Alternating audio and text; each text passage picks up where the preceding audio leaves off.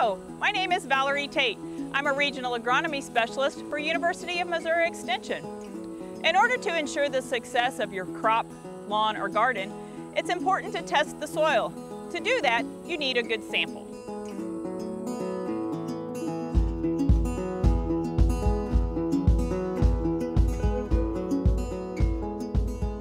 A good soil sample is one that accurately represents the soil fertility in the area where the sample is collected.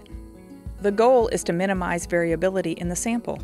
Therefore, it is important to consider any natural and man-made variations which can significantly impact the results of the laboratory analysis of the soil.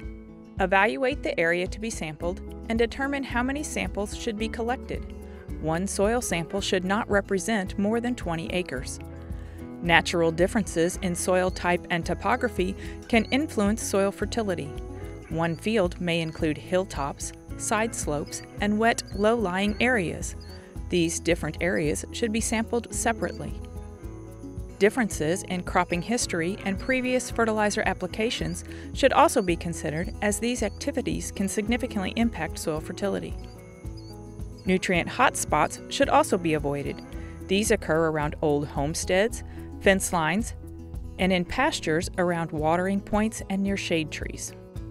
If you're sampling a field where animals have been grazing, you want to avoid sampling near trees because the animals congregate there and deposit nutrients in their manure. That will then skew the soil test results. A sample collected at less than 6 inches depth can have an increased concentration of nutrients. A sample collected at depths greater than 6 inches may show that the concentration of nutrients in the soil are diluted. The process of soil sampling is basically the same whether you are collecting a sample in a crop or hay field, or a pasture, or a lawn or garden. The only difference is the form used when submitting the sample to the University of Missouri Extension Soil Testing Laboratory. MU Extension Soil Testing Lab is unbiased, and we provide research-based recommendation for our clients. We also stand by quality assurance of the data what we provide.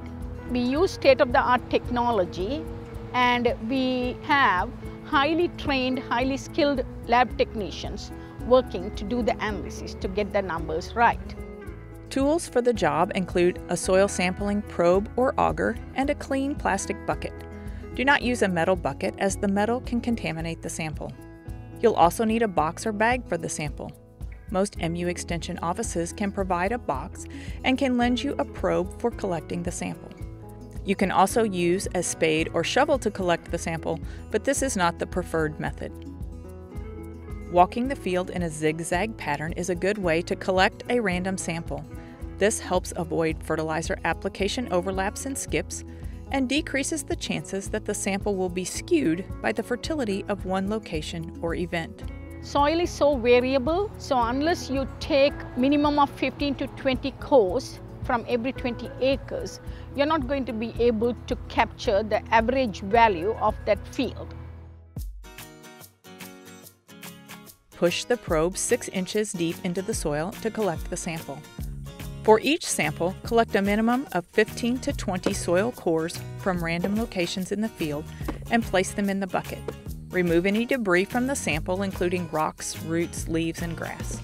Thoroughly mix the sample and place approximately 1 pint of soil in the sample box or bag.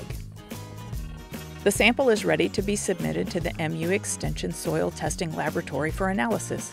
You should have the results in about 4 to 5 working days. It's important for the client to fill all the information what we need in order to give the right recommendations. So if they don't choose the crop what they want to grow, then we wouldn't know what recommendations to give. We make sure that we are providing the educational information what the farmer needs to manage his fields properly.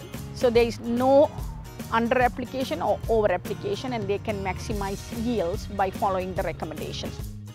Now you have valuable information that can be crucial to the successful management of your field, lawn, or garden. I think you'll find the time and effort spent to collect a good soil sample to be well worth it. Just remember, the results you get are only as good as the sample you collect.